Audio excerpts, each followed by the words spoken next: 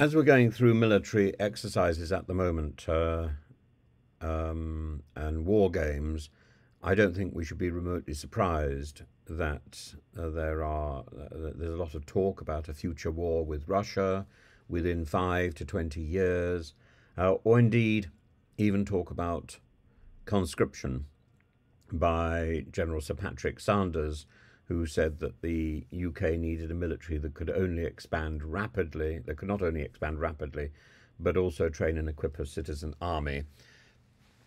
And Downing Street apparently is going to stamp on that one, the idea of future conscription.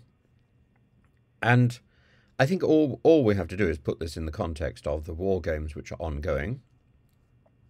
And I'm not a great fan of war games anyway. I think they're a bit of a waste of money and time. And we saw what happened with the war games conducted by Russia on the border of Ukraine. They turned into an invasion. They're dangerous things, and I don't think we should be playing the same game. Anyway, the general said within the next 3 years it must be credible to talk of a British army of 120,000, folding in our reserve and strategic reserve, but that's not enough. Moving from a post-war to a pre-war world, he said that we should we should be spending more on the military, and he's backed up by Grant Shapps. Grant Shapps is the fellow who looked as if he was adjusting his false teeth while sitting next to the Prime Minister during the statement on Tuesday, I think, rather than the Prime Minister's questions, which were a bit lackluster yesterday, frankly. However you judge it, it was a bit of a bore,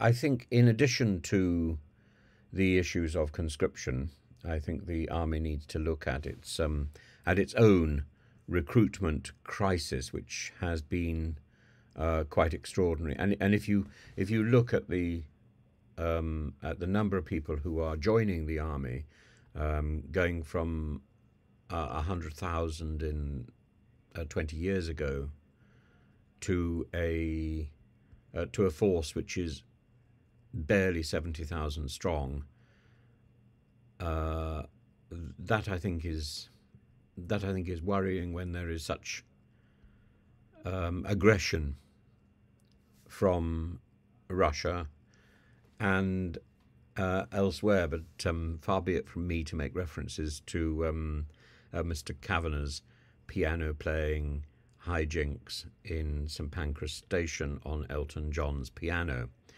and there's a there's a lot that needs to be debated. Whether this ends up in conscription, as the general has suggested, and as James Heappey, for example, another the armed forces minister, has indicated, or whether this gets shot down by a statement from Number 10 today. Let's wait and see.